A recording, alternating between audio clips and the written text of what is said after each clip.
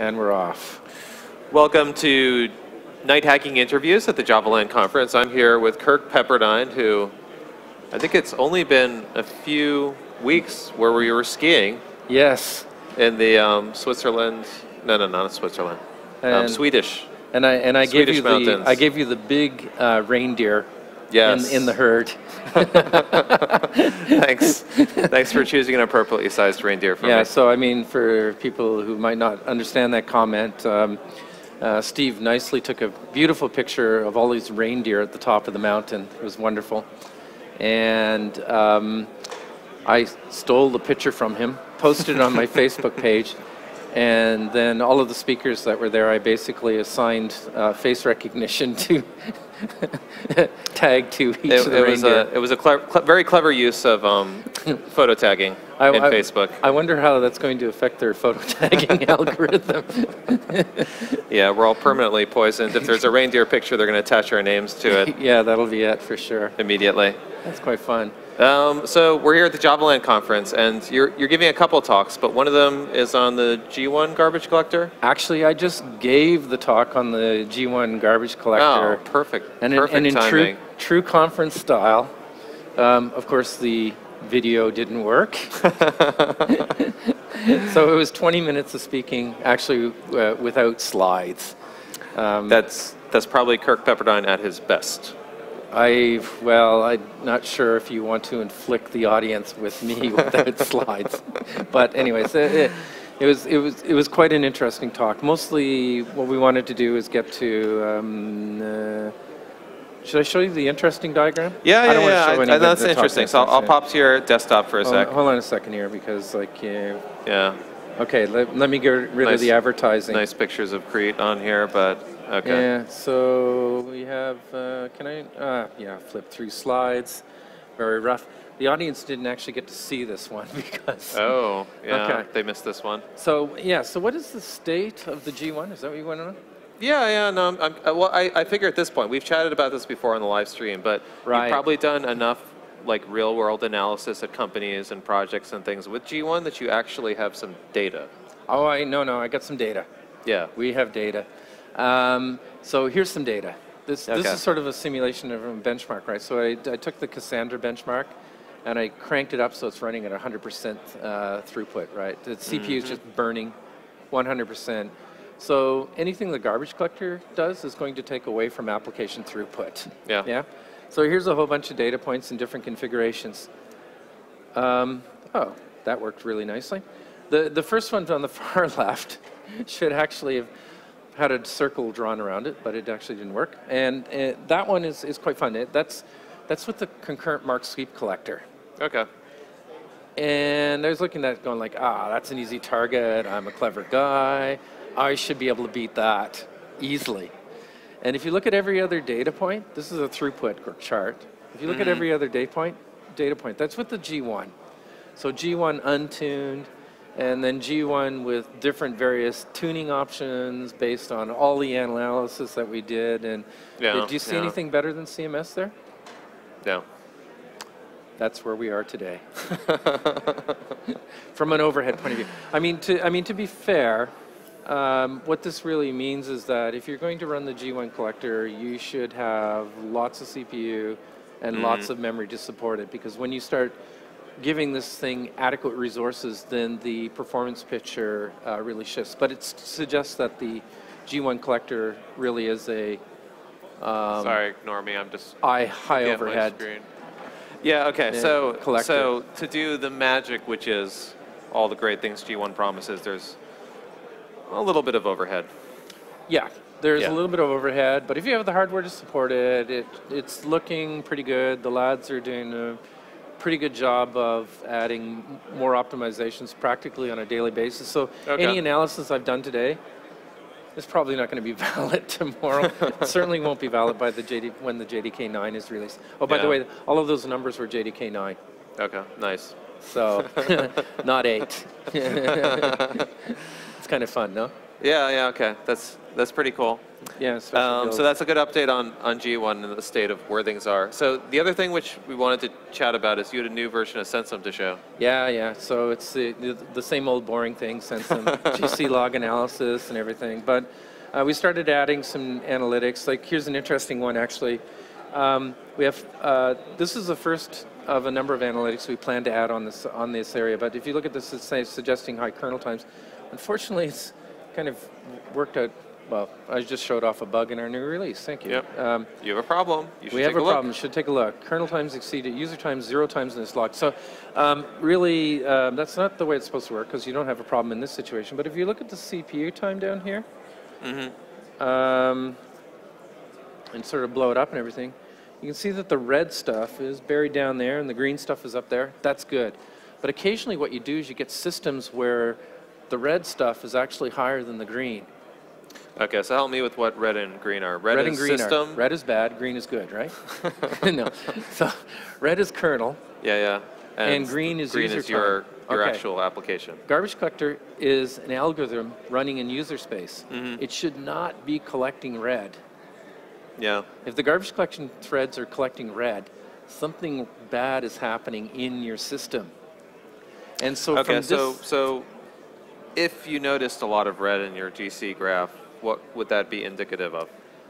well, there's a whole bunch of things that could be happening. It could be page swapping within the operating system. Okay, yeah. It could be being bottlenecked on disk I/O when you're writing the perf data to the /temp directories, right? So there could be page coalescing going on. This happens in Linux if you're using transparent large pages. So basically, with the garbage collection data, we're actually are able to infer problems in the running environment of the JVM. So we're not actually diagnosing things about the garbage collector with this data. Yeah. We're actually telling you what the state of the process is or the environment that your JVM is running in. There's other things we can do, like if the green and the red are approximately equal to each other, then your garbage collection is running single-threaded. Oh, yeah, okay. And so when you look at the data this way, all of a sudden there's a whole bunch of different analytics that we can just run across, and we can tell you all kinds of things about what's happening in your runtime environment. Nice. So that's a new view in Censum, which wasn't there before. I think it's a relatively new view. Certainly the analytics are different, and the other views we did a lot of work for the G1 to support it. Of course, that's all going to be redone for Java 9 because all the GC logs are changing. But you can see here, these are heap percentage things. What's the interesting things? Yeah, phase percentages. Yeah. And that looks pretty, doesn't it? Yeah, that's pretty cool. Okay, so the key here, parallel is on top. Yeah, That's so the this blue. is the parallel phases. Yeah. And we have the parallel phases broken out like this, so you can Got see it. what that's. And it might look ugly, but really what the red says is that your object copy times are dominating. Okay, so if you run into this situation, then there's some things that you can do to try to mitigate the effect of object copy times on the pause time.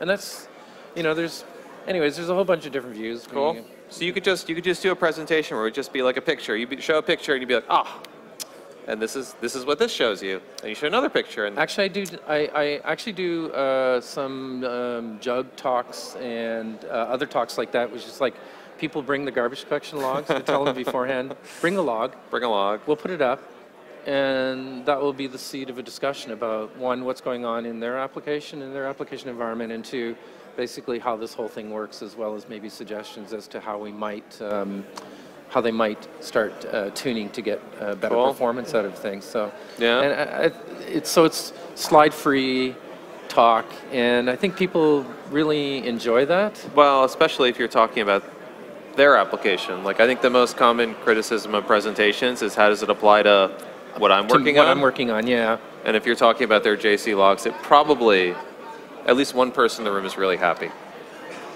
I'm just doing it because I'm lazy. I just don't like writing presentations. Yeah, well, laziness is a good attribute for presenters as well.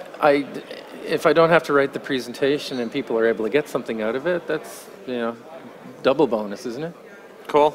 Okay, so I think it's time for lunch here at Javalands. Are you? Yeah. We're not going to talk about what you're doing here? No, well, we could. I have my, well, Sebastian's motorcycle over here. And, here on the side of the stage. And it was really a story to actually figure out how you're actually going to get it up on the stage.